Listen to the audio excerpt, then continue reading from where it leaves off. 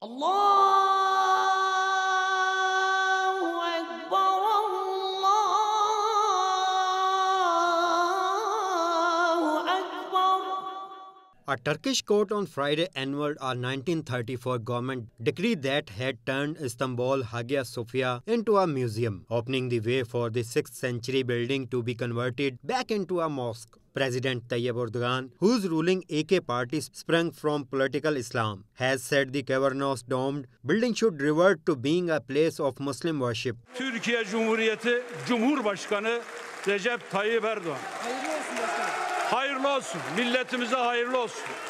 Hagia Sophia is nearly 1500 years old and served as one of the most exalted seats of Christian and then Muslim worship in the world, meaning that any change to its status will have a profound impact on followers of both faiths. It is also a UNESCO World Heritage Site. Here are the key facts of Hagia Sophia's history, the campaign to change its status, and statements by religious and political leaders about its fate. Hagia Sophia, or Divine Wisdom in Greek, was completed in 537 by Byzantine Emperor Justinian. The vast structure overlooked the Golden Horn harbor and enters to the Bosphorus from the heart of Constantinople. It was the center of Orthodox Christianity and remained the world's largest church for centuries. Hagia Sophia stayed under Byzantine control except for a brief seizure by Crusaders in the 13th century, until the city was captured by Muslim forces for the Ottoman Sultan Mehmed the Conqueror, who converted it into a mosque. The Ottomans built 4 minarets, covered Hagia Sophia's Christian icons and luminous gold mosaics, and installed huge black panels embellished with the names of God, the Prophet Muhammad, and Muslim caliphs in Arabic calligraphy. In 1934, Turkey's first president Mustafa Kemal Atatürk, forging a secular republic out of the defeated Ottoman Empire, converted Hagia Sophia into a museum, now visited by millions of tourists every year.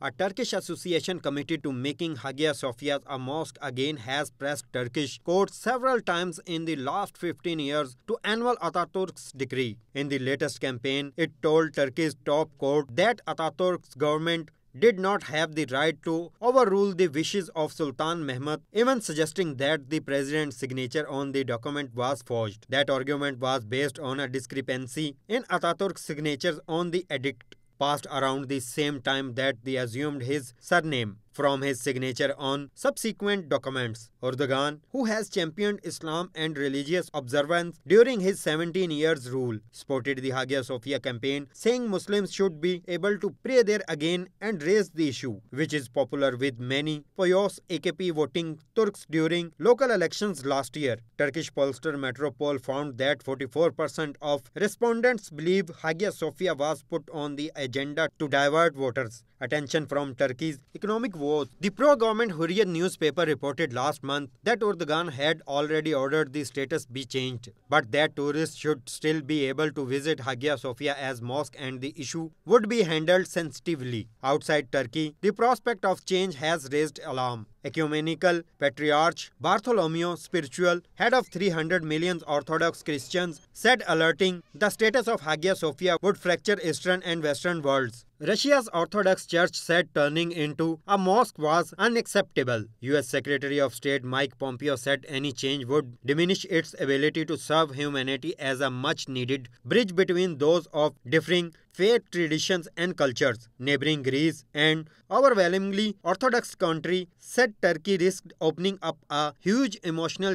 chasm with Christian countries if it converts a building which was central to the Greek-speaking Byzantine Empire and Orthodox Church. Turkey has criticized what it says is foreign interference. This is a matter of national sovereignty. Turkish Foreign Minister Mevlut Cavusoglu said what is important is what the Turkish people want.